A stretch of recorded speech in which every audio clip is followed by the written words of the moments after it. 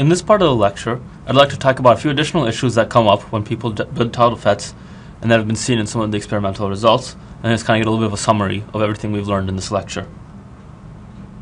So one major problem that's shown up in many of the experimental results is that the tunneling is actually thermally activated. So what does that mean? So now if you notice, here's sort of the steepness at room temperature. And then as we cool it down, our device starts to get steeper and steeper. And in fact, if we now look at sort of how steep it is, the subthreshold swing versus temperature, what we can see is that the swing is directly proportional to the temperature, and it extrapolates down to 0. And so this is troubling because what it's saying is that our device is following a thermal activation, which means that it's never going to be better than a MOSFET.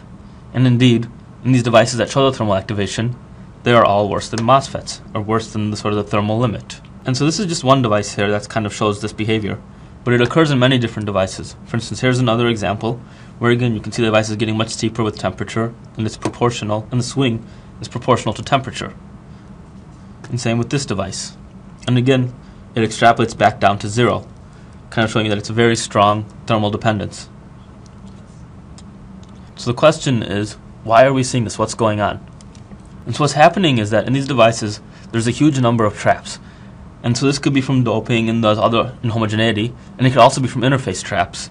Because let's say you have a very high interface trap density, 10 to the 13 per centimeter squared. That's going to be very close to the actual density of states in your band. Say in a quantum wall, you might also expect 10 to the 13 to 10 to the 14 per centimeter squared. That means that you essentially have no well-defined band edge because you have traps throughout your whole band gap. And so then what happens is you tunnel directly to this trap state. But then the current can't conduct very well because these trap states are localized states. And so to conduct, the electron then needs to thermalize and get excited into the conduction band. And so then you have this band edge, which is essentially defined as a mobility edge, and it just says where do electrons start conducting? Kind of where do these states broaden into a continuum? We now have a two-step process.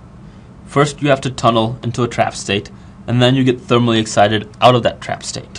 What happens is, whichever one of these rates dominates will then limit the current. So, in some cases, what we'll see is that the tunneling rate is very slow, and so then we just see, that means our current is directly reflecting either the density of states or the barrier thickness modulation. But in other cases, the tunneling rate can be relatively fast. Let's say if you have a heterojunction and a very thin barrier. Then what's going to happen is your thermal excitation rate is going to limit. And now this rate is just proportional to a Boltzmann factor. And so what that means is that as your turn-on is going to be directly thermal. It's just going to be based on how high this barrier is, which is going to change with the bias. And so unfortunately, we then see a thermal response and we never see a sharp turn-on. And so now I want to take a little bit of a digression into a new measurement technique. And this would kind of allow us to get some new insights into some of the experimental data. So I want to consider a two-terminal measurement on a transistor, or on a tunneling field effect transistor. So the basic idea is that in a TFET, we have our tunneling junction, say between the P and the I. And then now our gate voltage typically controls the potential across that tunneling junction. And so what we really want to know is, when we apply a voltage to this device, how does this potential change? And so now we can write sort of a capacitive equivalent circuit model. And this allows us to figure out what are the electrostatic potentials in the device. So our gate voltage is coupled through sort of a gate oxide and a gate capacitance here. Similarly, our source is going to impact the potential of this junction through a source capacitance, and same with the drain. And now this circuit model is different from sort of a typical resistive circuit model that you would draw for the Fermi levels. And the idea is that we want to know the voltage that's dropped across this junction, or what is the electrostatic potential across it. So that's equivalent to saying, what is the voltage across this capacitor? So there's two ways we can influence that voltage. One is that we could change the voltage on this gate directly, or what we can also do is change this voltage down here. And so by the way I've connected these two power supplies, if I change this voltage, I'll change both the drain voltage and the voltage on the gate relative to the source. And so doing that actually allows me to get a measurement that's a little bit closer to the intrinsic performance of the device. Because first, let's just consider what happens if I only change the gate voltage. So by changing this voltage, I now have a capacitive voltage divider. And so the voltage across this capacitor is this voltage is going to basically be given by the gate efficiency times the voltage that we applied. And so what we see is that that gate efficiency is just the gate capacitance divided by the sum of all three capacitances. Now let's consider what happens when I change this voltage. In that case, since I'm changing both the voltage here and, by the way it's connected, the voltage here, we actually have these CG plus CD over the sum of the three. And so what that means is that we're essentially getting a turn on that's closer to the actual intrinsic steepness. This change is closer to the voltage that's applied, VDS. So that's useful because that gives a little bit more of an accurate measurement. Now in practice, the CD is usually very small, and so these two end up being the same almost. What we'll see now is when we plot it this way, we can actually get a lot more information out. So first, let's kind of look at our standard transistor measurement. And here you're just plotting your current versus your voltage, your VGS, so your gate voltage.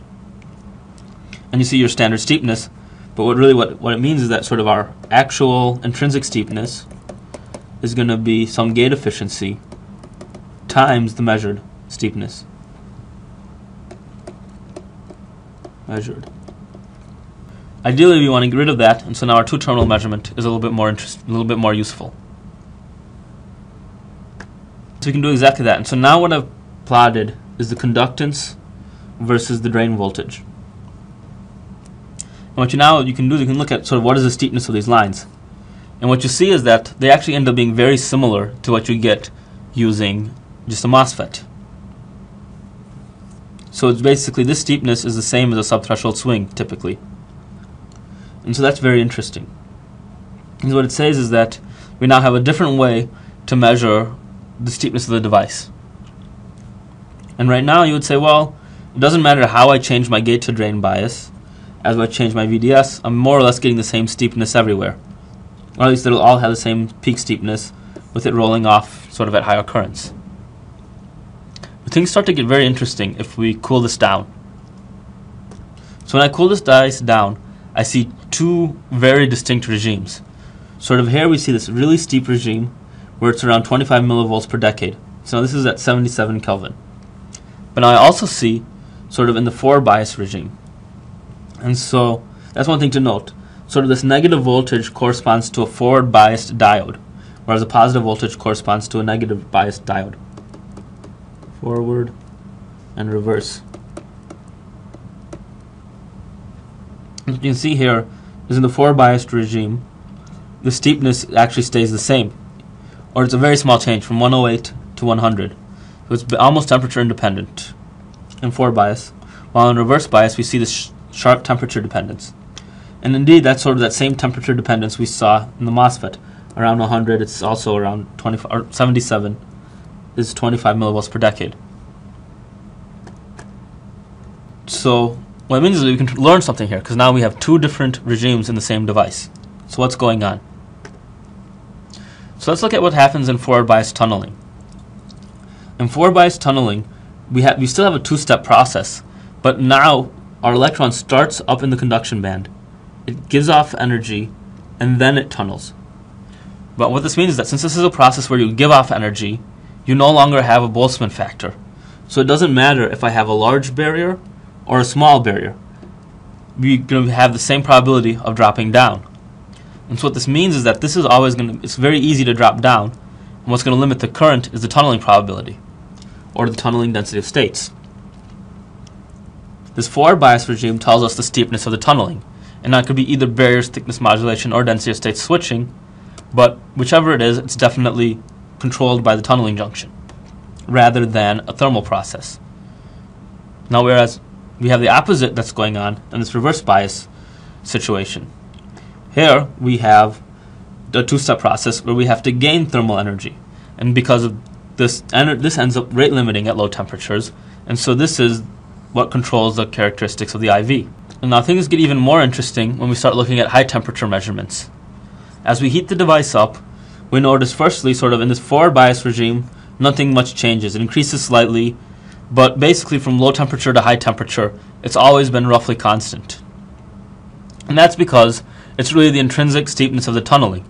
And then that's not a temperature-dependent process, or it has very weak temperature dependencies. But now what we also notice is that down here, where it was temperature-dependent in reverse bias, this is no longer, it's losing its temperature dependence. It's basically saturated. And so what's happening is its thermal rate has now become very fast. Because we're at a high temperature, it's easy to thermalize. And so again, the tunneling rate now becomes limiting. And so this is very interesting because this kind of supports the idea that we have these two processes going on in parallel. And then we can see the different regimes where they turn on. On the forward bias, it's always the actual tunneling, whereas in reverse bias, it switches. At low temperatures, we're thermally limited, but at higher temperatures, we start to be tunneling limited. And now what's unfortunate is that what this is really telling us is that our devices aren't very good. Because for this whole thing to work, we needed that huge density of interface traps. And so really what this comes down to is it's saying, until we get rid of these traps, we're never going to see a sharp turn-on. And that devices that show sharp turn-ons at low temperatures can't be trusted. Because at low temperature, that steepness is due to a thermal process, which is never going to be better than a MOSFET.